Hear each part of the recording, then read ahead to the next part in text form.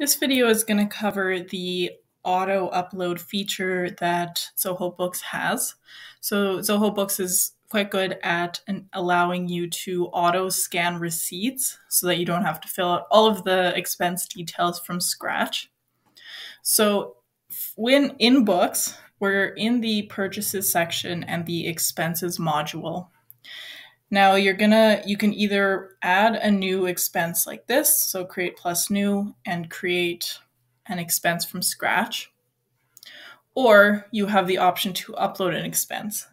Now, if you don't see this upload expense right here in your system, what you're first going to do is click on the receipts inbox, and it's going to ask you to enable auto scans. So just click on that and you will get to this stage here.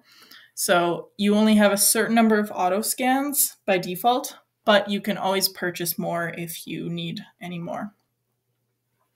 So now we can upload an expense.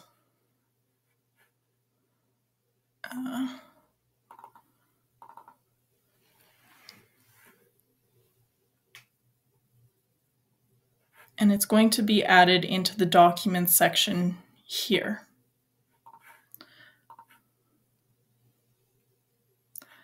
So you can see that when you're in the document section, it's just scanning to get all of the details from the receipt.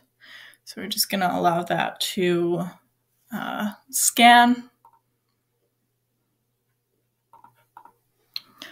All right, and once your scan has uploaded and processed, click on this receipts inbox. You'll probably see that you have one in there, and you can see the receipt that you uploaded into the system. When it says process, that means that it's been scanned and they have the information available.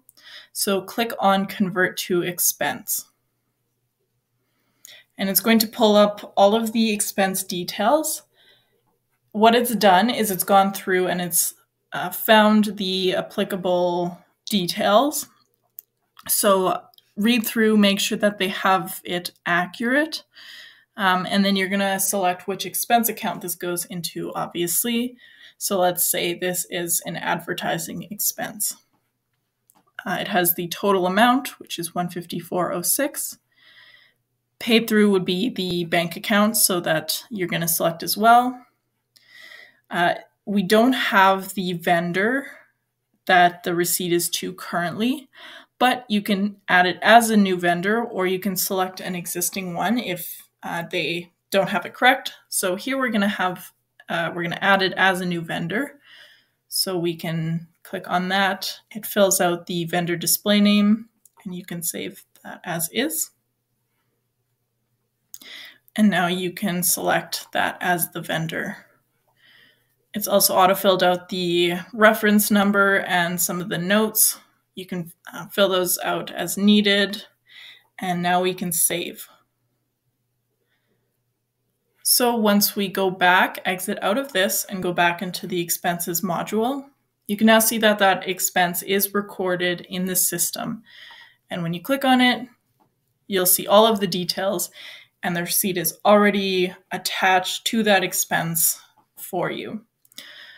So it's a great tool. I recommend utilizing it as your needs fit, and hopefully this helps you navigate through that.